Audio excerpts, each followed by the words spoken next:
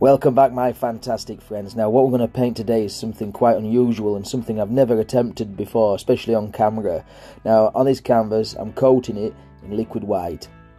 What we've got, little 1/2 inch paintbrush, and I'm going to mix in a little bit of blue. We've got phthalo blue, cerulean blue, maybe even a bit of Prussian blue, all mixed on the brush. So when we go up here onto the canvas we're going to get different variants of blues. Now what we don't want to paint is a big flat dead block of colour, so we're just swirling a nice little bit of area and leave some white spots. Because we've got liquid white on there, when we come back to blend on this canvas we'll get all sorts of indications and a bit of action in the sky, and that's what we're trying to achieve on this quite unusual painting, quite a patriotic painting. Okay, so down here we're going to have some water, and if you've guessed from the thumbnail, this is going to be the Union flag. A lot of people refer it to the Union Jack, but I believe the Jack is on a boat. The Union flag is what's flown, above states of, houses of Parliament and palaces, and what we fly when we're feeling patriotic. Okay, so we'll just blend all this together, just with a nice dry big brush, and just bring it all together, and that way we create a nice varied sky, just like so. Okay, on a fan brush we're going to load the fan brush full of red paint. This is cadmium red paint, a nice strong red paint, and we're going to work on the parts of the cross. This is the parts which will reflect St. Patrick's cross. Okay, so we've got the some parts of the cross of St. Andrew, and now we're working on St. Patrick's cross, and we're just going to wisp them in there. So we'll start at the top corners, try and leave a little bit of whiteness between the blue and the red, but it doesn't matter if it merges into each other. Remember, this is just my interpretation of the Union flag in landscape form, in landscape art form. Okay, so back in through the water we'll put some red, and again with this big dry brush we're just going to blend all that. We just want to take away the brush strokes, merge everything together, smooth everything out. But again, because we've missed areas out, we're going to get a varied sky and a varied water. So there we go. Now let's get some blue paint. Let's work really closely on this solitaire cross of St. Andrew. So little fan brush. This is a number 3 fan brush, I think it is, and we're just going to load it full of paint. This is Prussian blue, really nice, warm, strong blue, and we're going to work on some little evergreen trees that are far, far, far away. You can't really tell individual trees. There we go. So if you like this painting, folks, please leave me a like and a comment, hit the notification bells, and if you're not subscribed, give me a subscription. It's free and it does help me out, and if you are subscribed I appreciate that. Thank you a lot. Okay, so down in the bottom here, just under these trees, we're just going to beat them and mist out the base of them, and then we can come back in and just look what we're doing. We're just going to add just a few little trees, little evergreen trees, a little bit closer than the ones behind. That will give a little sense of depth to the painting. It's very hard working with a limited palette and a design which is not really meant for landscape painting. And again, back to the big dry brush. I do keep drying it between the, cleaning it and drying it between applications. We're just going to beat the base of that. Okay, so let's work on the cross of St. George. Okay, and I did do a video of St. George a few weeks back, and that was alright. The shorts video was quite alright.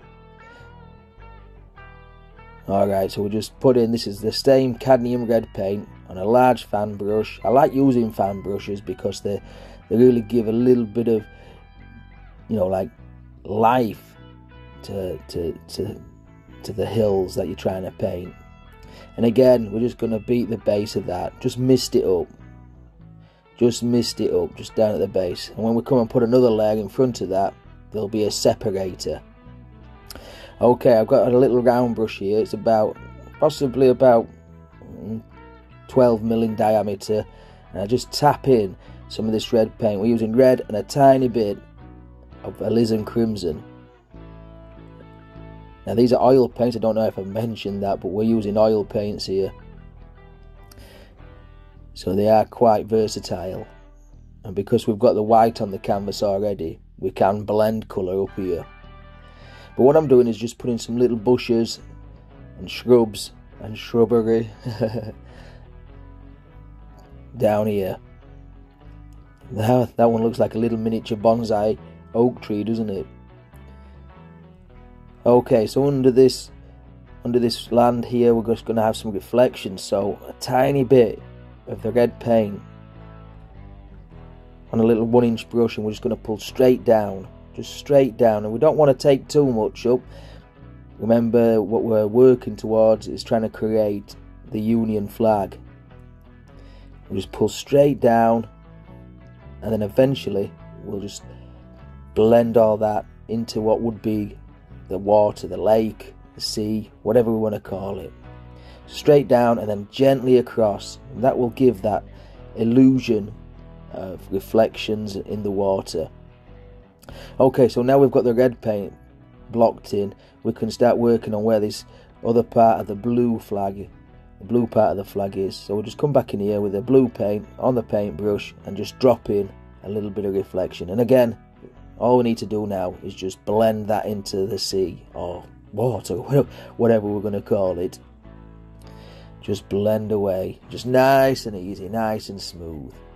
Right, let's put a waterline in. So we've got some liquid white on the edge of the palette here, and we cut straight across, and right on the very edge of the knife, right on the very tip, that's where his paint is, and we'll put a little waterline in. Now, if you've painted with me before, you'll know this many times. I've said this: try and keep your waterlines or your palette knife parallel to the base of the canvas. If you don't, you'll end up looking like your water's running straight off the canvas, and that's not desirable.